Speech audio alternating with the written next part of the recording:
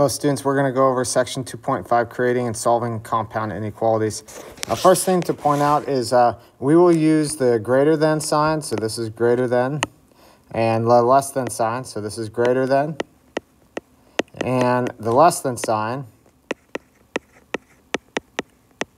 If we use those, we're going to use an open dot when we go to graph. If it's equal to, so if it has a line underneath, then it's going to be a closed dot. So when we go to solve compound inequality, compound means two or more inequalities. We're going to be solving two of them. What I do is draw our two lines like we normally would.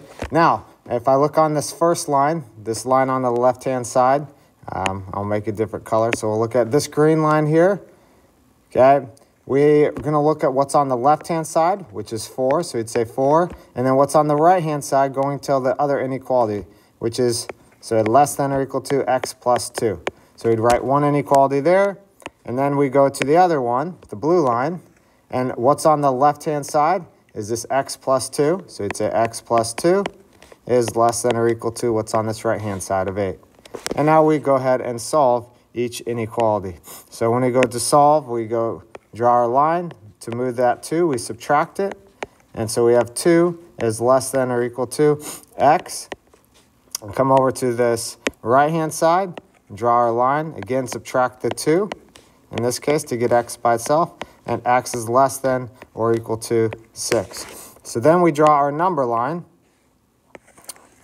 And we're going from 2 to 6, so 2, 3, 4, 5, 6. So we're going 2 to 6. And if I look at this green one, and it has a equal to sign, so it's going to be a closed dot at 2. And then it says x is greater than, so it's open to the x, so we'd say x is greater than is to the right. Then we come over here to the blue side, and we have x, again, we have the equal to sign underneath there, so it's going to be a closed dot. And then it says x is less than 6, less than is to the left. Come down here, I do the same thing, draw my two lines, so I have negative 5 and 2x plus 3, so negative 5 is less than or equal to 2x plus 3. And then I draw my other line, and again I have 2x plus 3 is less than, and then on the right-hand side is 9. So that's what I do every time is draw it, and what's on the left-hand side of the inequality and the right-hand side. Draw our line, so we'd subtract 3 here, cancels off. Negative 5 minus 3 is negative 8, less than or equal to 2x. Then divide by 2, and we'd have negative 4 is less than or equal to x. Come over here, draw our line, minus 3, cancels.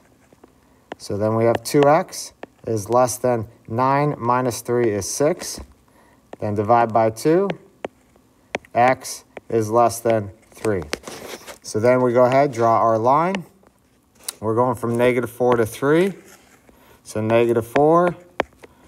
Okay, 3, 2, 1, 0. 0. And then 1, 2, 3. So when I go to negative 4, it's equal to, so that's a closed dot. It says x is greater than. Again, it's open to the x, so it's greater than. Greater than is to the right. I go to the 3. I look at it, it's not equal to, so that's going to be an open dot. It says x, the points at it, the little part, so it's less than is to the left. We'll go through one more of these. I'll choose B to go through. But again, I would draw my line right through there. So everything to the left of it, so that's negative 10, less than. To the right of it, 3x plus 2. I'm going to stop when I come to that equal sign. And then if I come to here, draw my line, everything to the left of it is 3x plus 2. And to the right of it is 8. And then we can go ahead and solve for both of these. Draw our line. So I'm going to subtract 2. Negative 10 minus 2 is negative 12, which is less than 3x. Divide by 3. And negative 4. And we'd say x is greater than negative 4. Come here, do the same thing, subtract 2.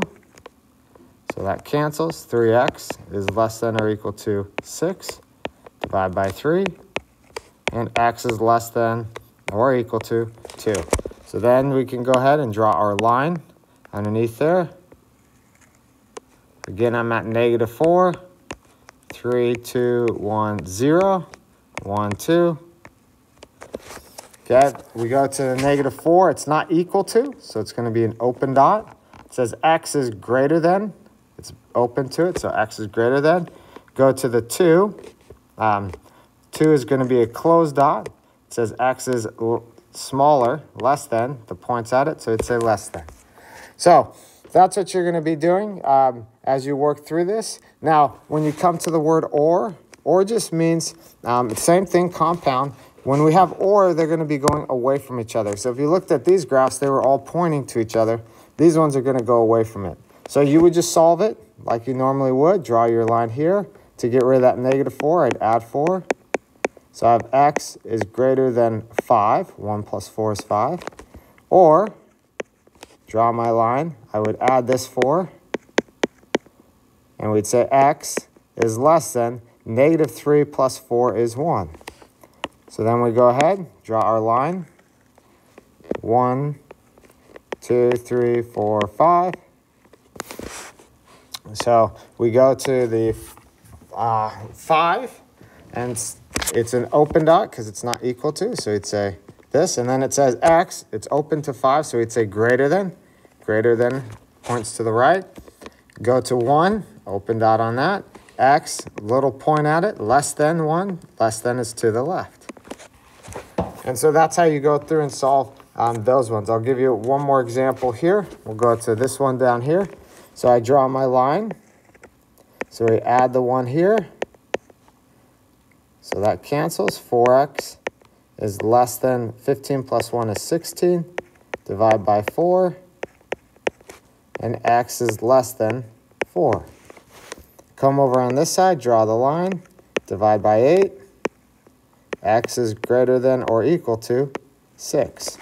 So then we draw our line down here, and we could go 4, 5, 6. If you wanted to, you could add more points, but you don't need to. And then we say, okay, it's at 4, open dot because it's not equal to. X is less than. Then we come here, x is at 6. It's a closed dot because it's equal to. X is greater than. So anytime you see the or, they're going to be going in opposite directions. And then we come and write inequalities, the last two things. So if I look at it, so I go -1. So it's obviously at -1. I use my x. Okay. For this one, it's a closed dot, so I know it's going to be equal to. And then if I look at it, it's pointing to the left. If it's left, then it's less than. I come to the 7, x. Now they're going away from each other, so I know it's going to be or in the middle. Now I look at it, again, it's a closed dot here, so I'm going to put an equal to sign. It's pointing, I'm starting at 7, so I'll put a 7 here. And then it's going to the right, that arrow is going to the right, so it's greater than. So it's a x is greater than that. Now look at this one, it's a closed dot, so I know I have this, start with x always. Okay, now it's, if I look at it, this dark line is going to the right, so I know it's greater than, and then 0. And then we come over here, we have our x. It's an open dot, so I know it's not going to be equal to. It's at 6 here. Now if I look at it, here's my point here. That line is to the left of it, so that means it's less than that. And so you could write that way. If they're pointing at, then you'd say and. If they're pointing to each other, it's and. Or you could write it this way, 0. X is greater than or equal to 0, which is less than 6. So you could write it either way. We'll go through last one, number 2. So that's an open dot. So I have x is compared to -4, and it's pointing. From that point, it's going to the left. Left is less than. So we go x is less than, or, because they're pointing away from each other, closed dot, so it's going to be equal to. It's from this point here, it's going to the right, so that's greater than. And then we're starting at 2. So you'd write it that way. Last thing is just writing it for we're going to write an inequality for this, for these type of examples. Inclusive means we're going to include it. Okay, so we have 7.2 and 7.6. One thing that I like to do is it says it's in between. Okay, so some number, all it has to do is be in between these two values. It's inclusive, so I know they're both going to be equal. Okay, so if it's going to be in between these two numbers, then it needs to be bigger than 7.2, and it needs to be less than 7.6. Again, you have the same thing. It's the chlorine level in the swimming pool is between 1.0 and 3.0. So I always go, it's in between those two. It's inclusive. Inclusive means they're both going to be equal to. And then again, if it's in between, it needs to be bigger than 1 and less than 3. So that's our lesson for compound inequalities for today.